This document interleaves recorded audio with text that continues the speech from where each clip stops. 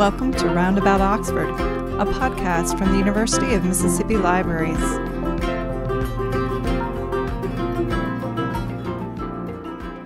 My name is Christina Streeter, and if you can't already tell from my accent, I'm not a Mississippi native. I was raised in Northwest Michigan on a small produce farm owned by my father and uncles. Our house sat squarely in the middle of an apple orchard. Every September, I would walk into our backyard and have my pick of apple varieties. Granny Smith's, Red Delicious, Gala's, Jonagold. Our family could count on those trees to bear fruit every year, unless it happened to be a bad year. A bad year meant a late frost, a windstorm, or maybe a produce disease, even insect infestations.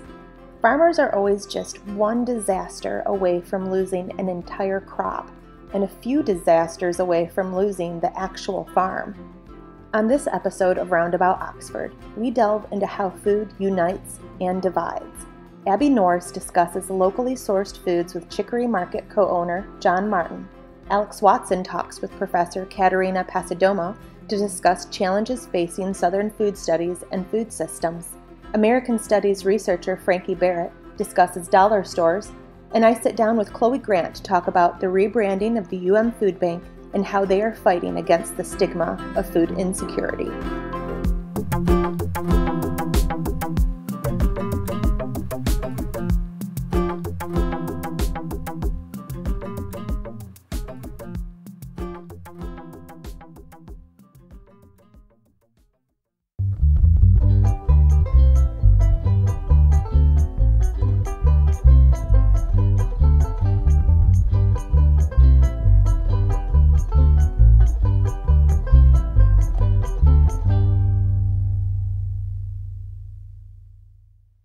Internet is rife with foodie influencers. Recipe blogs, dessert Pinterest boards, even celebrity chef Instagram accounts. All of them feed our love for all things food. But when you pick out a recipe for tonight's dinner, do you even consider its origin story? Or how about when you're grocery shopping?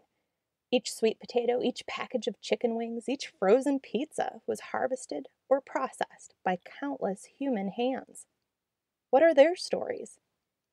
In our first interview, Alex Watson sits down with Professor Passidomo to discuss Southern food, its complex past, and its present. Hello, my name is Alex Watson. I am an associate professor and librarian at the J.D. Williams Library. And I have today a guest to talk with us about Southern foodways. Would you go ahead and introduce yourself with your full name and title? Sure, thanks, Alex. My name is Catarina Passidomo. I am the Southern Foodways Alliance Associate Professor of Southern Studies and Associate Professor of Anthropology. Why don't you go into a little bit about what Southern Foodways means at the University of Mississippi? Yeah, okay, so there's a lot of backstory to that term, specifically at the University of Mississippi. So we have to go all the way back to 1999 with the founding of the Southern Foodways Alliance, an organization that is an institute of the Center for the Study of Southern Culture here at the university. The Southern Foodways Alliance has a mission to document, study, and explore the diverse food cultures of the American South. Southern food studies is something that can be very critical of the stories we hear and tell about the region and the food that is produced and consumed in this region and has been historically. So as a scholar, I see Southern food or food more broadly as a way into conversations about social history and power and culture and various manifestations of culture. So as a scholar, it's really not just about the food at all. It's about what the food can tell us about who people are and how they understand themselves and their relationship to place and to other people, what they care about, what they fear, etc. So I could go on and on. So you mentioned using food as a door to opening conversations. Is that in the vein of, hi, I would like to talk to you about food, only food. This isn't going to be anything big or political, and yet by its very nature, it winds up telling you a lot about society and people and political structures and power, while giving you sort of an in to talk about those things in a way that doesn't make people tense up. Am I reading that right? I think that was probably true when the SFA was founded 20 years ago. And I think increasingly, though, there's a much broader understanding within the general population and certainly within the academy that food is connected to everything that people do, and that the way that food is produced is obscured for most of us. We don't really understand that process. The more we learn about it, the more we see that it's pretty ugly and exploitive. So I think there's a much broader general understanding that when we talk about food, we really very quickly should be moving away from largely celebratory stories. I understand that within the general population, that's not typically the case. But in just, the decade that I've been teaching courses about food, I will say sort of anecdotally that it is much more common now for students to enroll in a class that has food in the title, expecting some critical analysis, right? Expecting that, I used to think if I had food in the title of a course, I would sort of hook students who were not expecting to examine social problems in a deep and critical way. And there are still plenty of students who are hooked, right, in that sense. But I think a lot of students already understand the embeddedness of food within systems of power and oppression specifically. Increasingly, people come to the work of the SFA expecting critique and not just celebration of food. Do you believe that change in attitude is due in part to the work that you and other scholars have been doing? Well, I can't take any credit for it, but I do think that, scholars have been sounding the alarm for a much longer time than probably popular culture and popular media. But I think the work that the SFA does is much more broadly consumed than, academic articles that I write.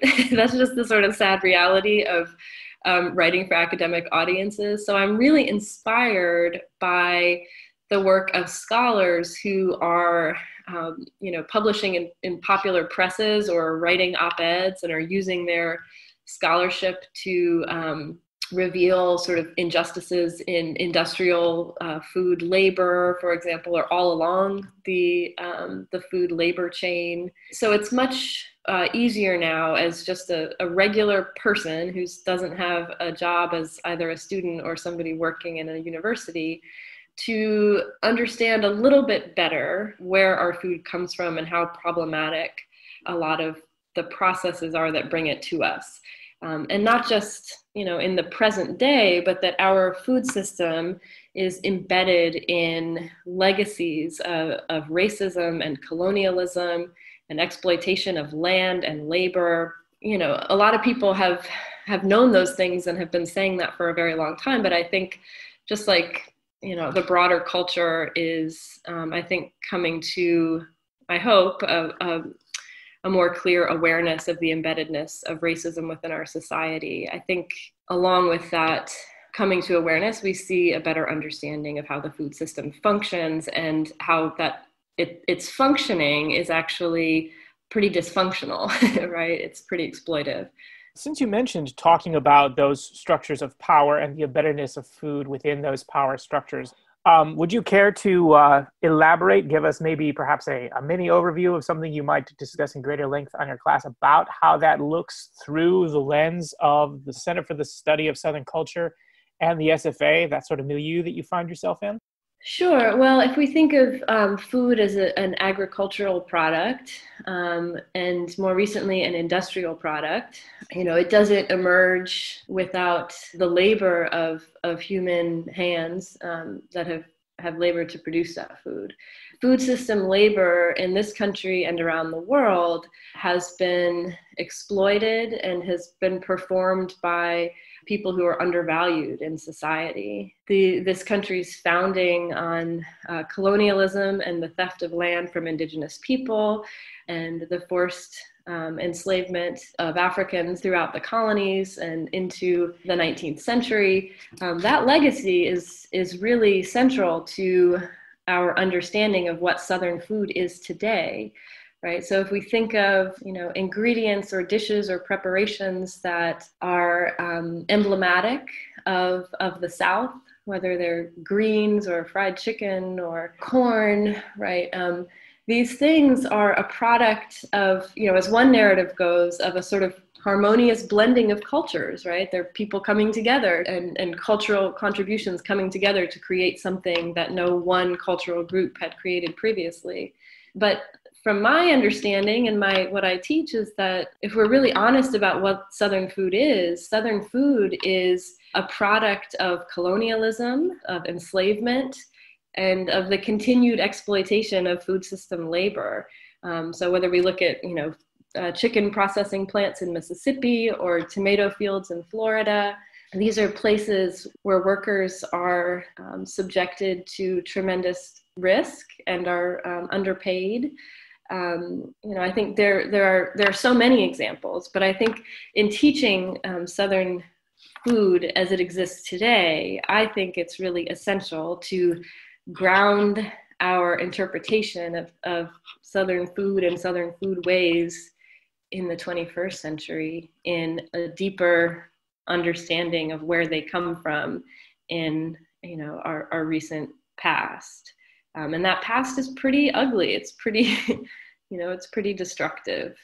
So situating fried chicken not just as a food staple for people, but also looking at the systems that provide it, and perhaps to choose a Mississippi specific example, that chicken processing plant that was in the news a few months ago for getting a whole bunch of people infected with COVID due to their lax safety protocols for those people. That's right. Exactly. Yeah. So chicken, you can tell a whole lot of stories about labor through chicken, and they're not all bad, right? There's Psyche Williams-Forson has a really fabulous book called Building Houses Out of Chicken Legs. And the sort of subtitle is Black Women, Food, and Power. And she sort of shows the ways in which chicken has been a tool for Black women historically to make some money, on their own.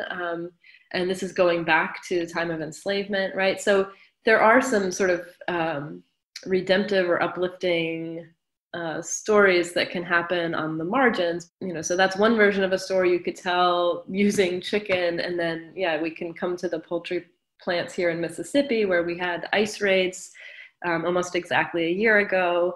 And now we have outbreaks of a virus in a community that is deemed essential, which we really need to interpret as expendable, right? Their labor is essential, but as human beings, I don't think we're treating them as, and I mean we, like as eaters, consumers, people who vote, etc. I think we're treating them as expendable, actually. That is quite fascinating, especially since when you think about it, how many people who are considered to be essential workers right now are actually involved in one of those chains in getting a food product from its initial source into the hands of consumers. Everything from the poultry workers, as you say, to the person who is doing checkout or curbside at Walmart or Kroger. Exactly.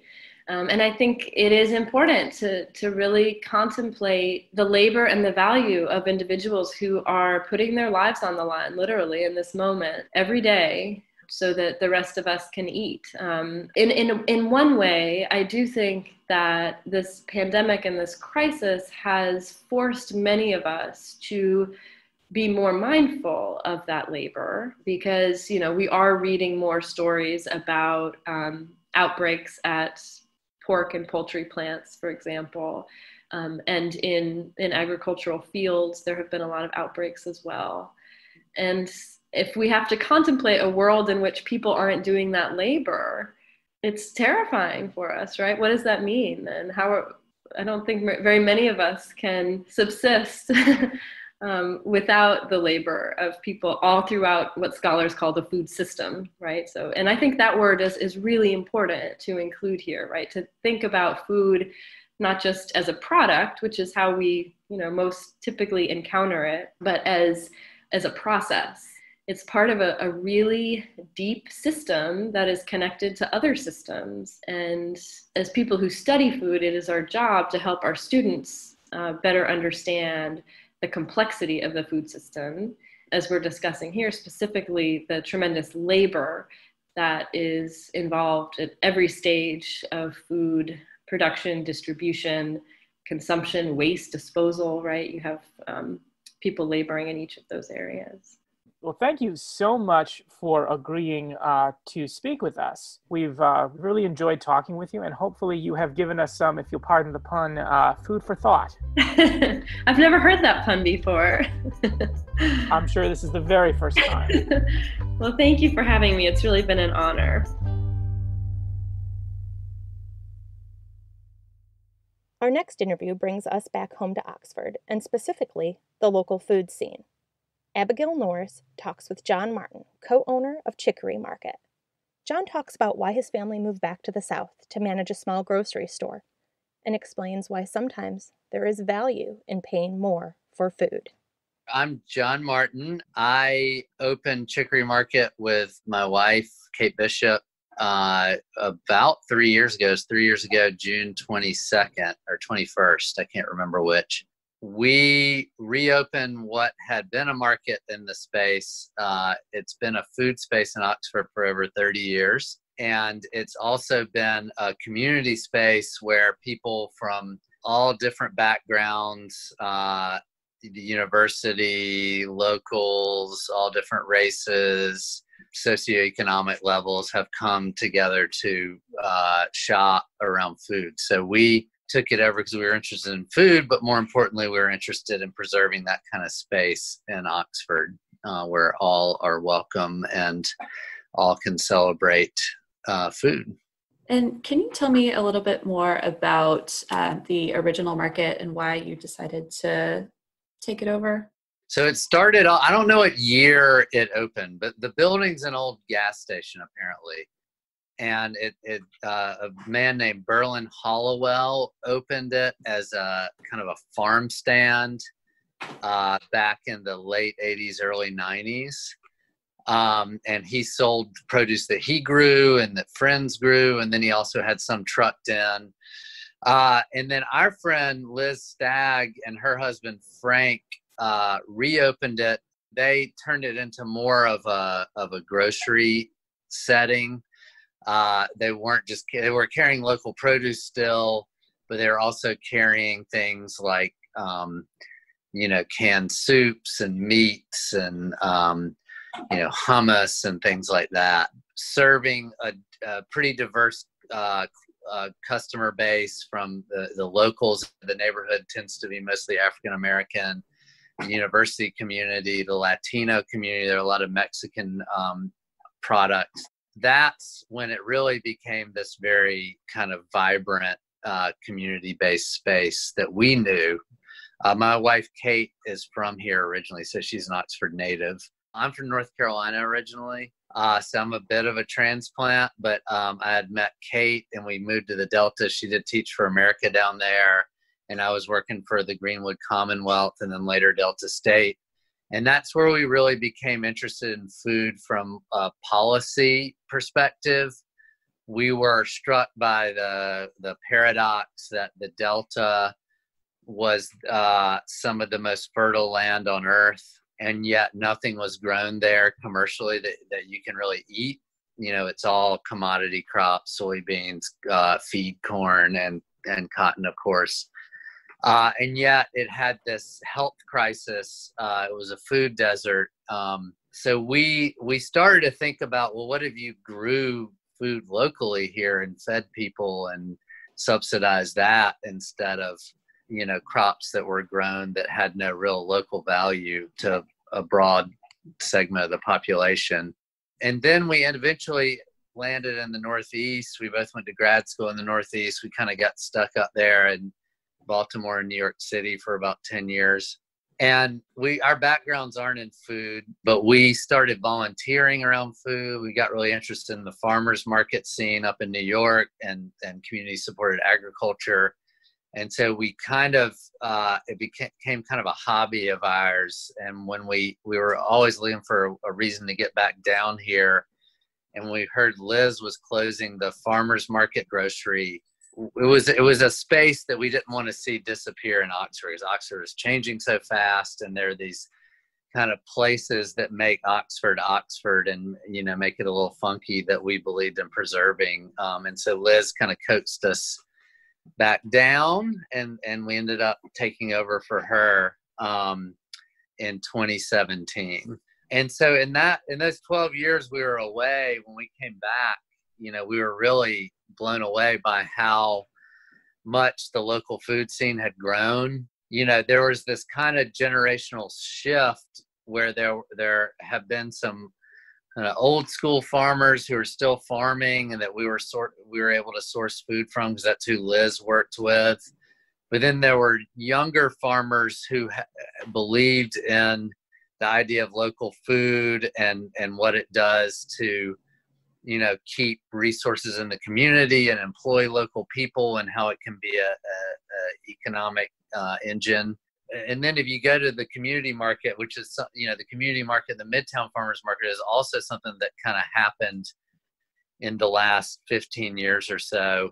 And so those have grown their presence here in Oxford and Lafayette County. And there's so many other small farmers there. It's really just kind of blossomed, not because of the market, but in advance of when we opened the market.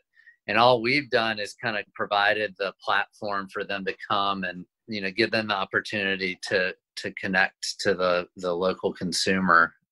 Do you think there's anything specific about Oxford and the surrounding area that helps make Chicory a success? Yes. It's the combination of Oxford still being a small town and having the university here, which provides kind of the cultural presence. So it's this combination of having, kind of a local clientele that's looking for, that connection that we used to all have to the land, and buying homegrown tomatoes and fresh produce that's grown locally by people they know. But then also having, I think the university community adds a certain sophistication to the marketplace. So they're looking for things that you might find at a natural food store. But because Oxford is still a small enough place, we don't have that natural food competition that you might have with Whole Foods or Fresh Market. So it's this very kind of sweet spot. One risk you take is, do you start a market and then, have Whole Foods or another grocery move in, Trader Joe's or whatever. But we don't think Oxford's quite there yet demographically. So hopefully, we can continue to build our loyal customer base that wants to buy locally and stay in the game. You mentioned that you worked in policy. I'm interested to know, what role do you think local grocery stores and farmers markets play in addressing food inequities and in access to food for everyone in the community?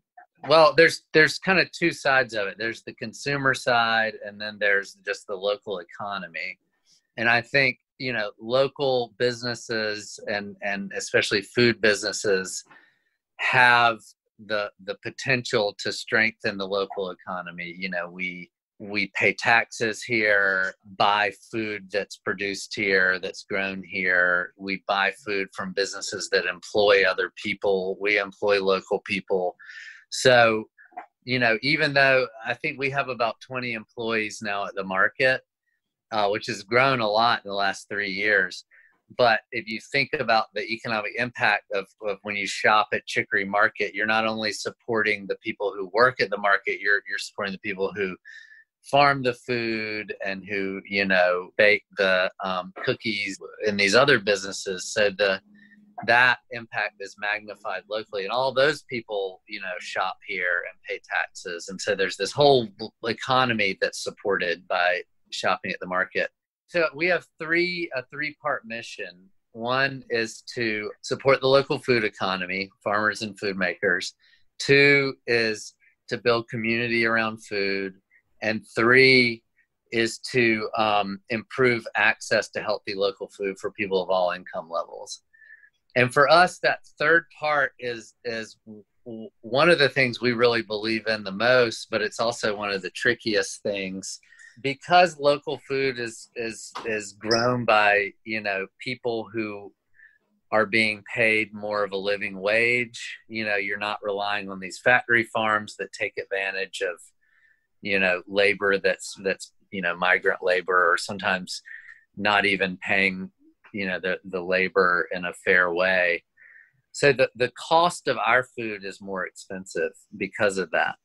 We're able to be competitive on the produce side to some extent with Walmart and Kroger, but we also don't want to undercut the farmer. So sometimes it's hard to provide, local food to people of lower income levels in a way that they can afford. So some things we do to make up for that is we accept SNAP and EBT benefits, food stamps. And we do have probably 2% of our clientele pays with EBT cards. So that's one way that they can, use their dollars to buy local food and support healthier lifestyle. The other way is that the more we buy, the better deals we can get with farmers. So the more people shop with a local food business, the more affordable it's going to be, the more sustainable it's going to be for all of us, the people working in local food, the people buying and consuming local food. But it's this whole kind of push and pull and balancing act. And we really do rely on the kind of goodwill and the choices that our customers make, because, a lot of times it's the choice between, I'm going to go, drive to Aldi in Tupelo and get 99-cent milk and really budget shop and support a business that's probably sending a lot of that tax money back to Germany, or in the case of Kroger, to Cincinnati. Or I'm going to pay more for my food because I know that dollar is going to lift all of us up in this community, because, I'm paying local people and I'm improving the tax base here. So it's a pretty complex issue. The other thing we fight is just the farm bill aspect of the way agriculture is in America. The farmers that we're supporting don't get the kind of government support that the big factory farms get. If we saw that, then a lot of these economic issues, I think, would be easier to tackle for small businesses like ours. I guess one of my final questions is, how can people get involved in their local food communities? And do you have any recommendations that are specific to Oxford? I think there's several ways. I mean, I think shopping at the local farmers markets, the community market on Tuesdays out at the old Armory Pavilion, and the Midtown Market on Wednesdays and Saturdays. In terms of being a consumer of local food, that is the most sustainable thing you can do, because you're paying the farmers directly. So buying local food is probably the first step. Volunteering at some of those organizations, I think, is a second step. We have a community garden in Oxford, and I know a lot of people, that's another thing that the pandemic has inspired in a way, kind of a silver lining. There's several silver linings, because one is the farmers are doing great, because people are, realizing that they can get food locally that's better and more reliable in terms of sourcing. But also people are growing their own food, and so that's important. I think supporting restaurants that source locally, so places like Tarrasque and St. Leo's. I really do think, though, that part of supporting local food is realizing that there's value in paying more for your food, or maybe, changing your food habits. So not being tied down to brands, eating seasonally, so not craving, peaches in the middle of winter, or strawberry. Strawberries aren't currently in season, but blueberries are, and learning how to cook in a way that supports the local economy, you know. So I'm going to substitute blueberries for strawberries, or I'm going to eat, you know, more squash and zucchini right now, or, you know, I'm not going to eat tomatoes in the middle of January, you know, when they're not in season.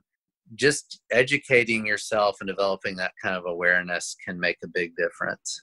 We sell local produce and local food 12 months out of the year at Chicory Market. So we basically have a 12-month growing season. So when we talk about eating seasonally, there's things like kale in January, and, you know, there's salad greens. There's a lot of greenhouse farms that grow through the winter. We see a lot of people in the summer because they want tomatoes and okra and watermelons, but we'd love, you know, for people to think about local food year round. Well, thank you so much again for taking the time to talk to me about this. This has been absolutely fascinating. Yeah, thank you, Abbie.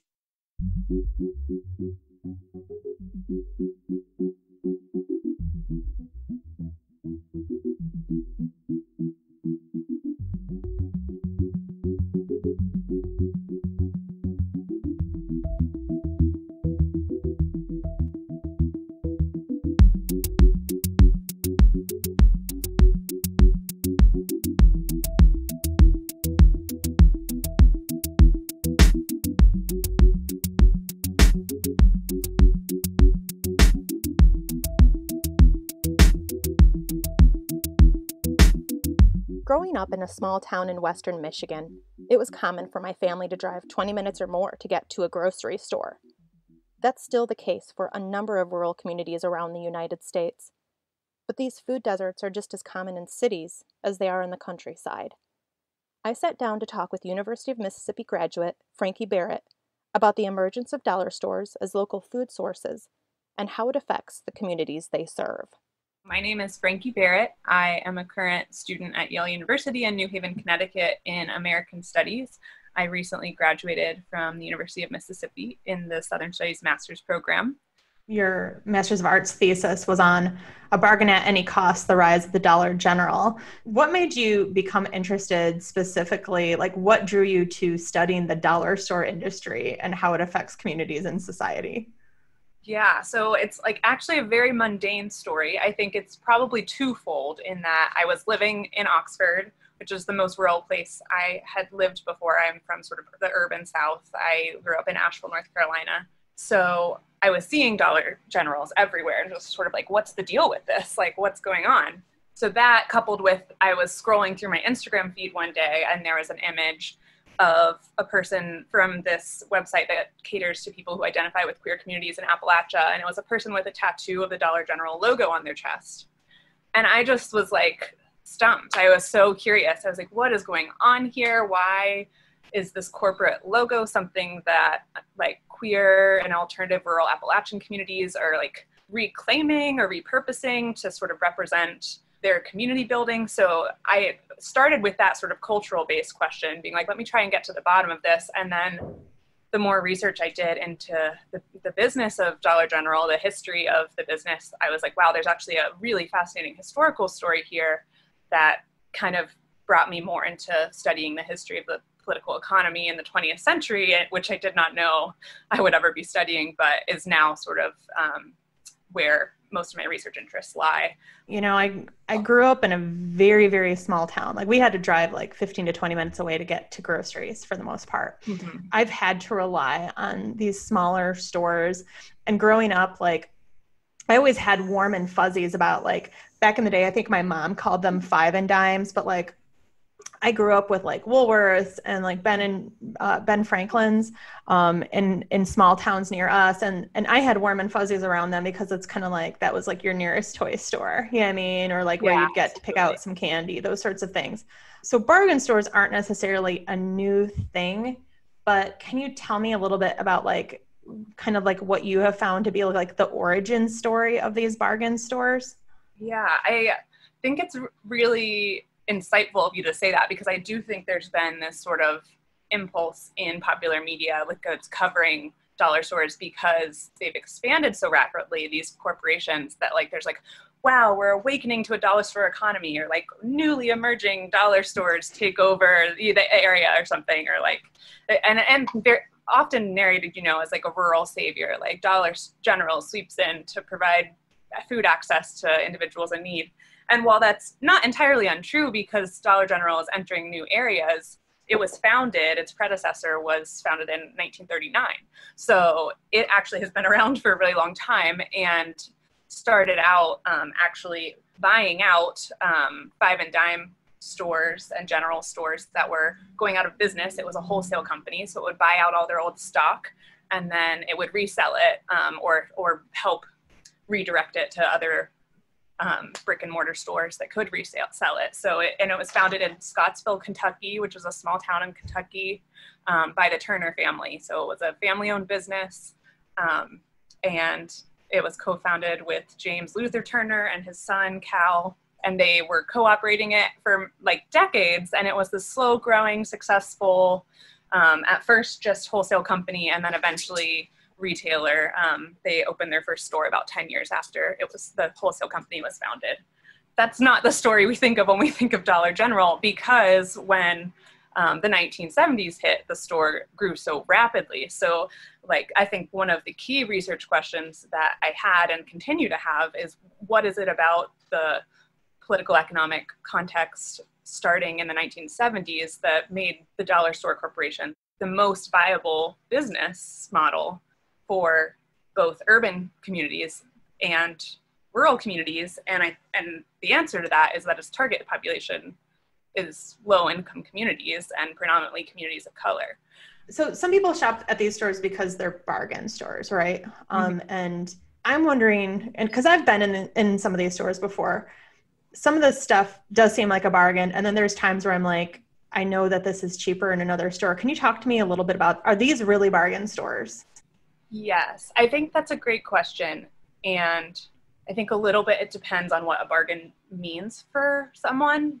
So whereas like large box stores such as Walmart or Target, they create bargains by buying in bulk and offering bulk, low, like cost-cutting prices. So they, have massive things of paper towels that they can sell at a cheaper unit price. And Dollar General is offering the lowest price for a paper towel roll that you will find, but it's not cheaper than the unit price if you're able to buy in bulk. But for folks who don't have the money to put down, to be able to buy in bulk, and to be able to, they don't have the upfront capital to save money long-term in the same way that they don't have money to invest and earn more money through the stock market, they're also losing money by not being able to invest in the products that they buy.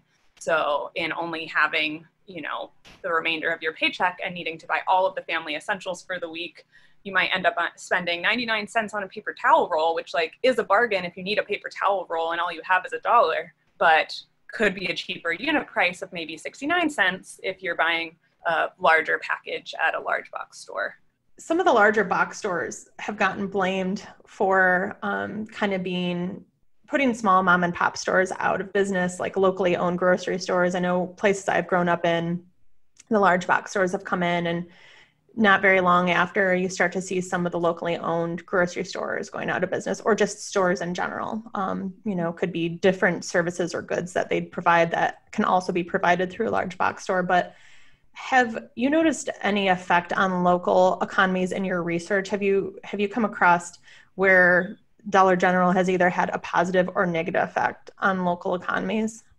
Yeah, so if there's one thing that I would say across the board about Dollar General's effect on local communities is that it is very locally contingent on the place histories, the cultural identities of the place, and even sometimes the business strategy varies from place to place. And I think a key important thing to know just as background is that Dollar General's business model is reliant on a very cheap construction process and almost like an experimentation phase in a new location. So they open and it's like a test run. And if it's not profitable in the first 2 or 3 years, oftentimes they'll just close it down, pack up shop and leave. So that varies, if it's successful, that might have negative effects on other businesses in the area or positive effects on other businesses in the area. But it's not investing in the community in any sort of long infrastructural way. And Dollar Generals are able to do that profitably, that quick open close, because it only costs, I think it's $250,000 on average to open a new Dollar General store. And in contrast, it's around $15 million to open a new Walmart Supercenter. So they can throw up these, no one goes to a Dollar General for the aesthetics of the shopping experience. So you can throw up a Dollar General store, see how it does, and then very easily pack it up and send the goods elsewhere if it doesn't succeed. It has whatever effect it has, so long as it is a positive effect for the company. And if it's not a positive effect for a company, it will just leave. So that's always going to have a negative effect on the community to come in and maybe create a dependency to ironically come in to offer more choice, but then eliminate other choices and then leave again.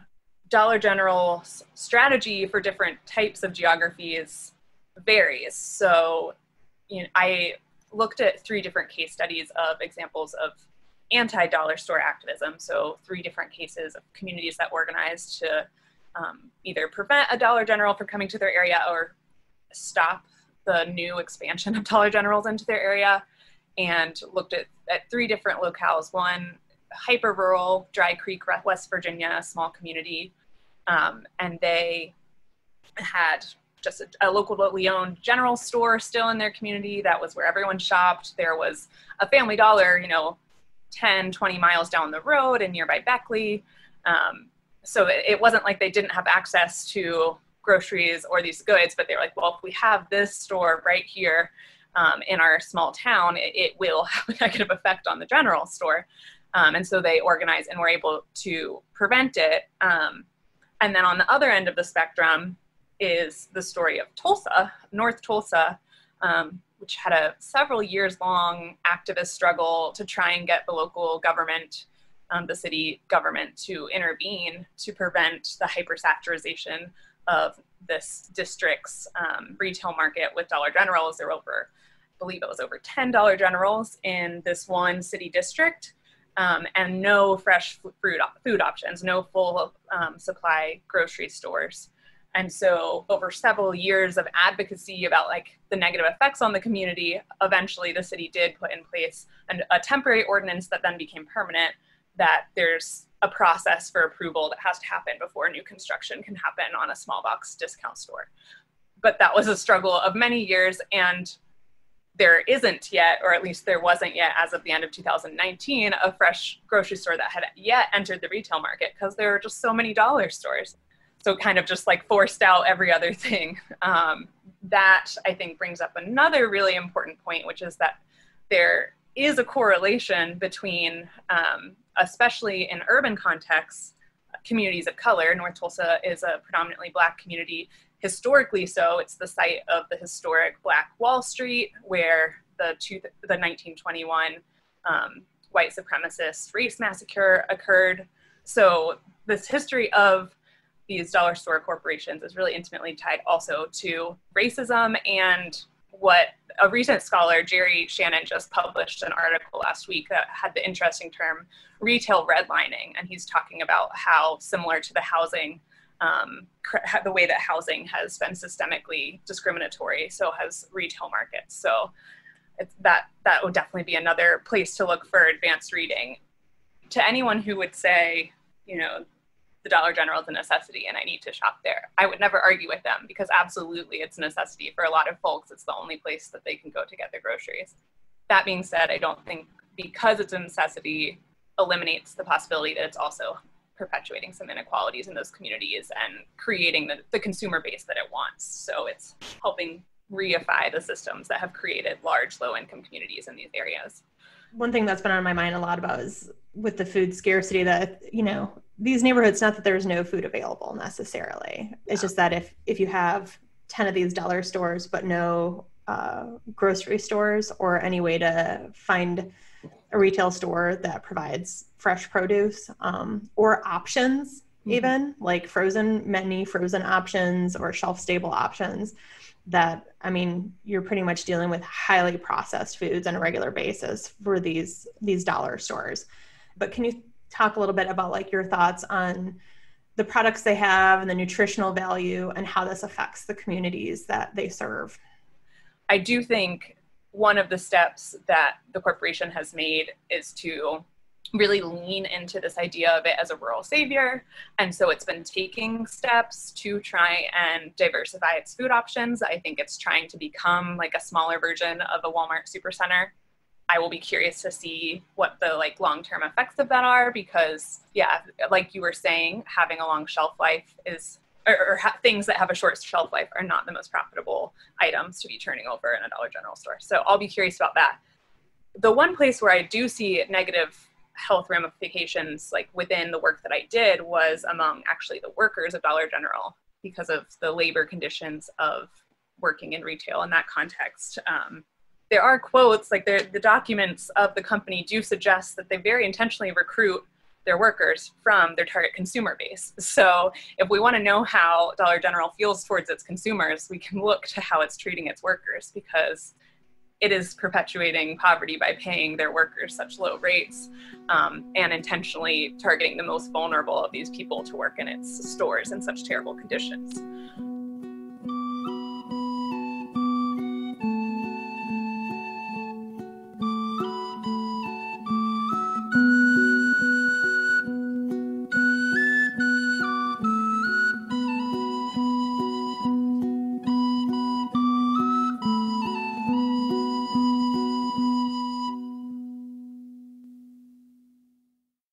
Getting accepted into college is said to open up a whole new world of opportunity. But a growing number of students in universities aren't just struggling to make good grades, they're struggling to put food on the table. In this last interview, I talked with Chloe Grant about how a campus assistance program has grown and evolved to take the stigma out of food insecurity. I am Chloe Grant. I am the student director of Grove Grocery, which is the name of the University of Mississippi Food Pantry, formerly known as the Food Bank. I started working with the food pantry my freshman year, just sort of volunteering in my free time. And then my sophomore year, I was the chair of fundraising and events. So I helped them plan a few new events. And then my junior year, I was the assistant director. So I served in a much greater capacity that year. And now as director, I have really just been gearing up over the past couple of months to get ready for all the new challenges that this year is going to bring. Our main mission is to make significant long-term improvements in people's lives by, number one, providing all students, faculty, and staff in need with nutritious food and other essential items, and second, by addressing the underlying causes of hunger on campus. I think it's really interesting because I think a lot of people on campus might not realize that it's not just for students. It really is for the entire campus community, staff, so employees included who might be in need. Yes. When did it first open? Yeah, so it was opened in 2013 by a former Ole Miss student. And at the time, it was just called the Ole Miss Food Bank. And how has it progressed over the years? You know, has it changed, purposes, locations? Like, tell me a little bit about the history and if it's changed much. Yeah, so I would say, obviously I can't speak to what it was like before 2017, which is when I started at Ole Miss, but I know that in the past couple of years, we've greatly increased the number of students involved. So the food pantry has always been run by an executive committee. In the past, that's been like a fundraising chair, a marketing chair, a director, and someone to collect the goods on campus and someone to organize the facility. And that was it.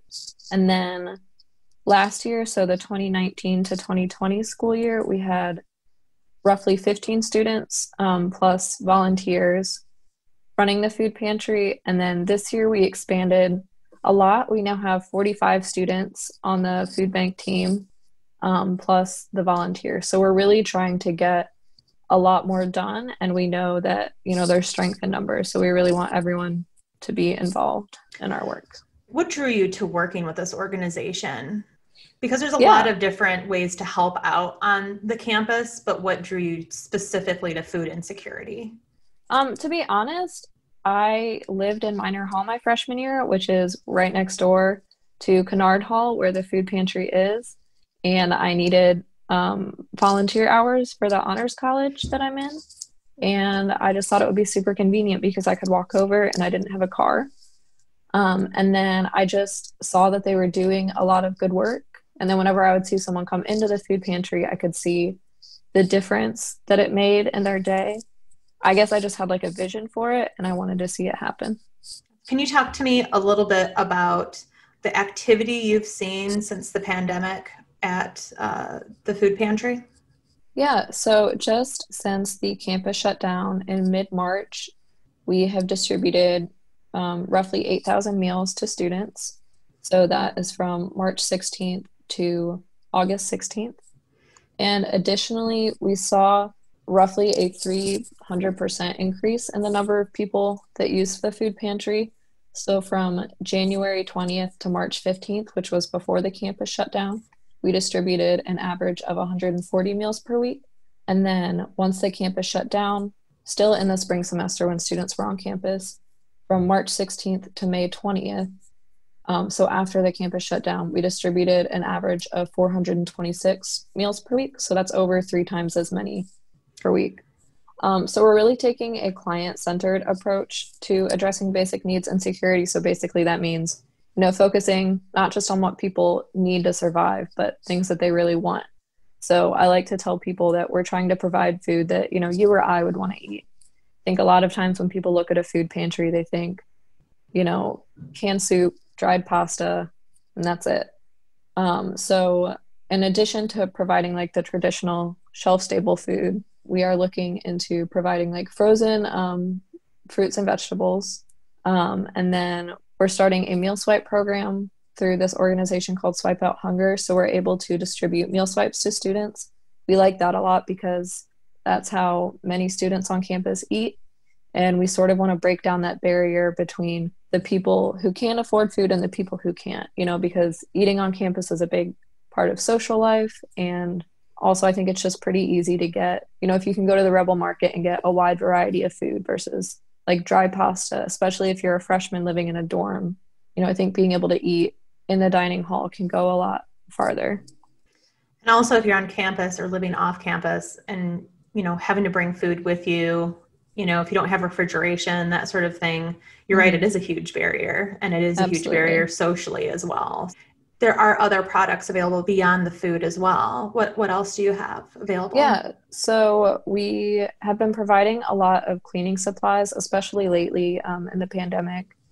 We also, because of the pandemic, we've started distributing masks. So we have both cloth and disposable masks to give to people because we would hate for someone who doesn't have a mask to have to risk walking around campus and around the community without one.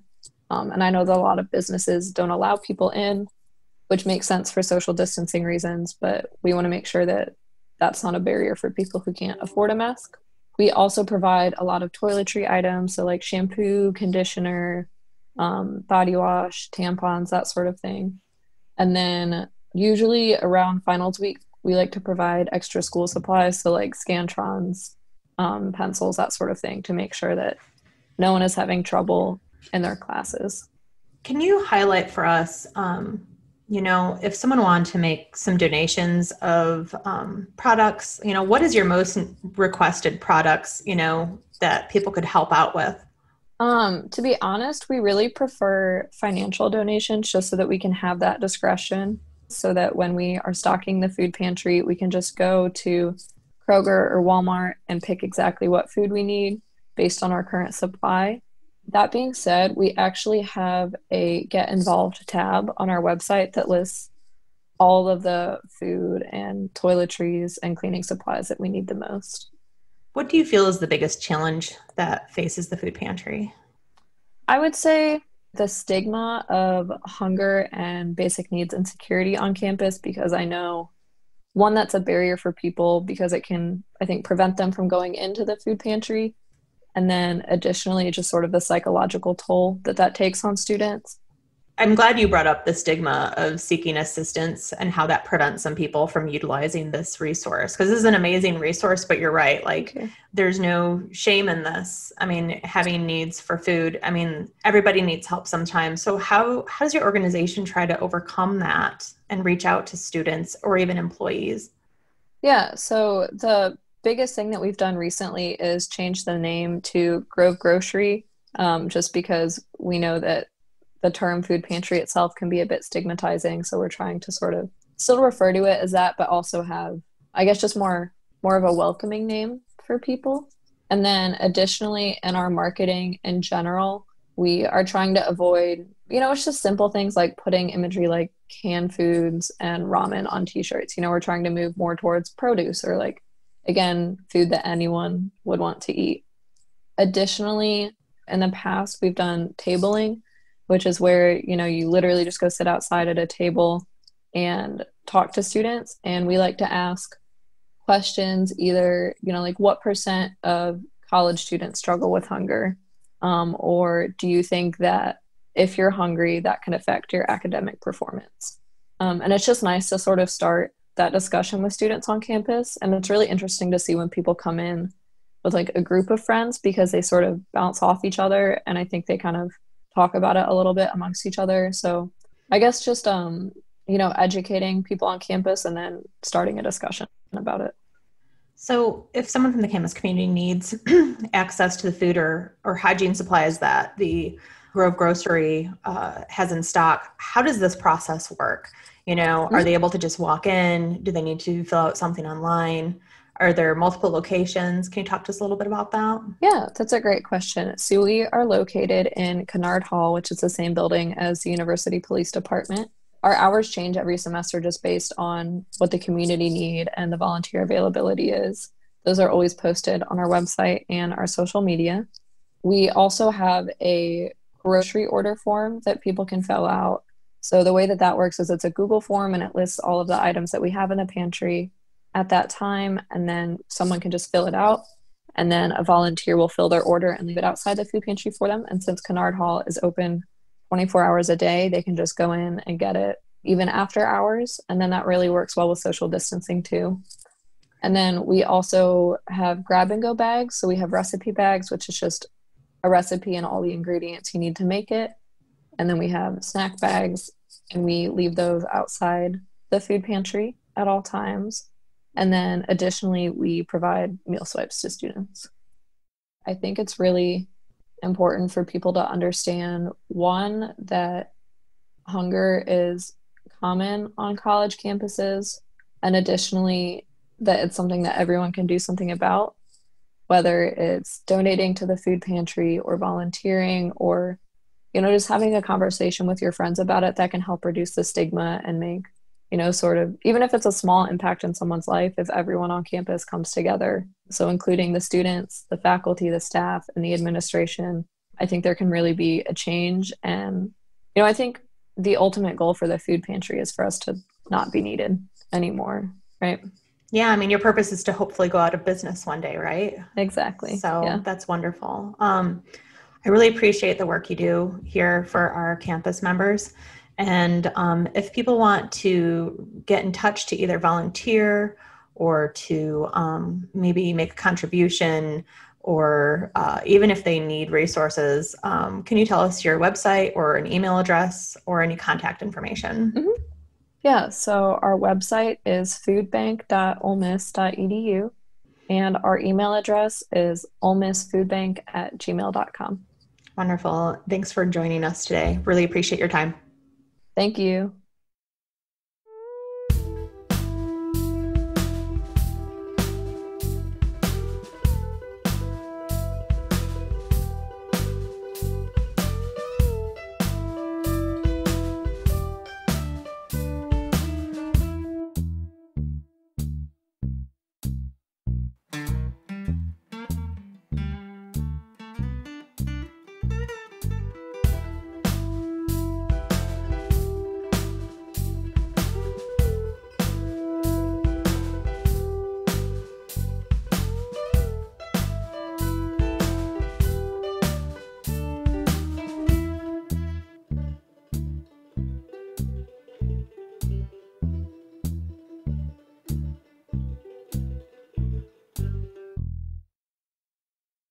Roundabout Oxford was developed and produced by Brian Corrigan, Taylor Fields, Alan Munchauer, Abigail Norris, Christina Streeter, and Alex Watson. This episode was narrated by Christina Streeter and Gail Herrera, with musical contributions from Brian Corrigan and public domain music performed by Gail Herrera. Thank you for listening to Roundabout Oxford.